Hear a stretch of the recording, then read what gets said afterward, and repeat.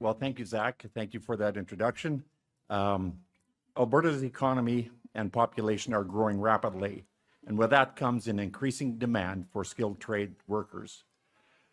The province's goal is to drive home the message that a career in the skilled trades is just as valuable as a university degree.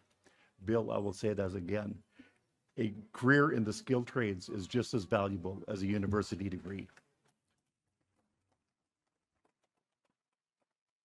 Building more housing requires carpenters, electricians, plumbers, and nearly every trade that exists.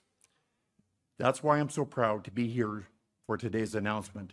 As chair of the Alberta Skilled Trades Caucus, I recognize that today's announcement represents another important step our government has taken to increase the opportunity in the trades.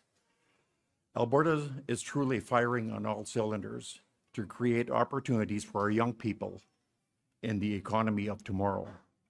We have established historic partnerships with the International Union of Operating Engineers to launch the Apprenticeship Training Pilot Program. We are creating 3,200 new apprenticeship seats across the province to support industry demand for skilled trades. We are making capital investments to accommodate increased demands and provide state-of-the-art learning facilities. Today, we partner with TELUS to create a fun, interactive program for young Albertans to discover skilled trades and the wealth of opportunities available to them. Thank you, Minister Sawhney, for your work to ensure that Alberta remains competitive and dynamic land of opportunity.